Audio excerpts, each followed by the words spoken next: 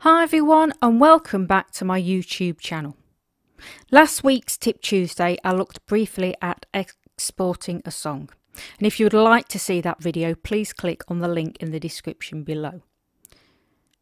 This week I'm going to look at batch export, which can be used for stems, etc. So I've got this song here, and what I'm going to do is I'm going to go to File,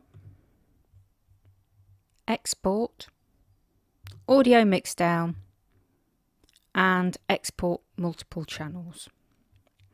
And you should now see here channel selection and a list of your channels.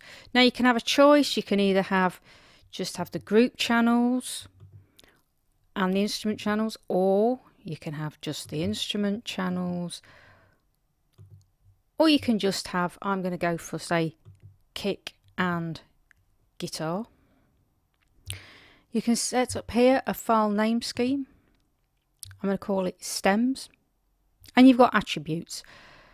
So I'm going to have the name, the channel type, let's put that down there, channel name, project name, and counter.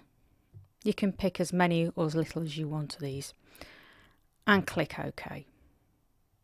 And now you see what the naming is.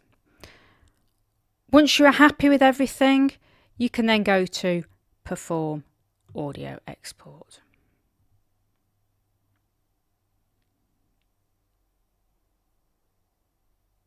And that's it. Your channels are now exported to audio. I hope this helps, and thank you for watching.